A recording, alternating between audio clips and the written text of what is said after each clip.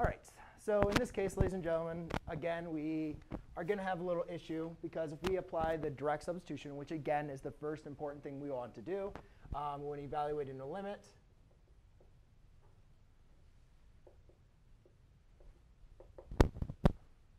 what we see is we have the square root of 5 over 0, right? Which is not going to, we're not going to be evaluate our limit for. So what we're going to want to do is, again, first thing is always apply direct substitution, which we did. And a lot of time you can just do those by inspection. You take off your hat, please. Then the next thing we'll want to do is look into factoring, right? Well, there's really nothing we can factor. And I can tell you a big key is whenever you see a radical, think to rationalizing out the radical. And basically, to rationalizing out the radical, we just need to multiply by the conjugate, which we kind of did a little bit of practice with last class period. In this case, is going to be x plus 5 minus the square root of x. And then whatever you multiply in the bottom, you have to multiply in the top. Anybody have any questions with what I did so far? Yes? Did I change the problem? So it's square root of 5. That's, wait, what? 53. Oh, it's just square root of, OK, this. Gotcha.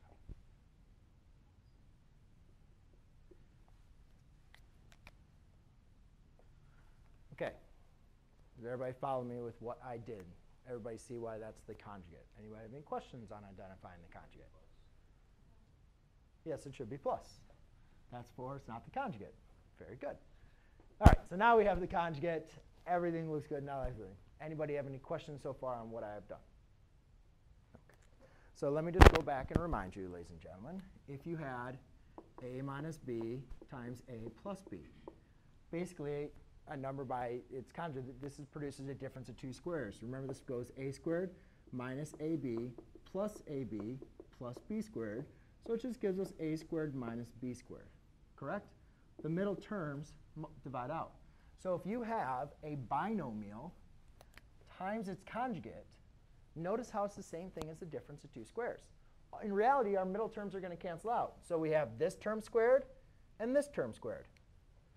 So when I go and set the equal this, x plus 5 times x plus 5, I'm sorry, the square root of x plus 5 times the square root of x plus 5 is going to be the square root of x plus 5 squared, which is just going to leave me with x plus 5. Negative square root of 5 times positive square root of 5 is going to give us a negative square root of 5 squared, which is just going to leave me with a negative 5. And then over here, I'm not going to distribute this through. I'm just going to leave it just like this. Obviously, you guys can see that the 5s divide out. The x's divide out, which just leaves me with 1 over the square root of x plus 5 plus,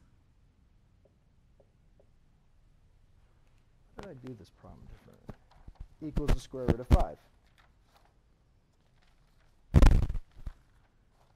Which homework? Wrong homework.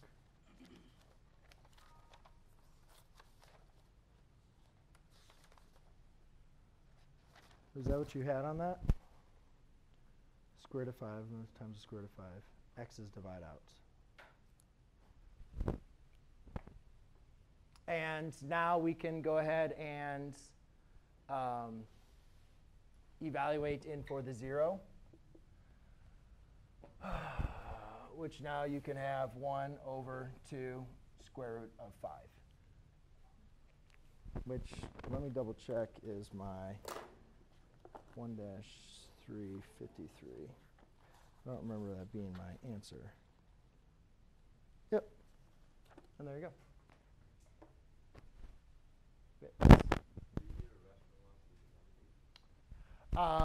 They did in the book on the AP exam. You don't need to rationalize the denominator, so it's perfectly fine just leaving it as is.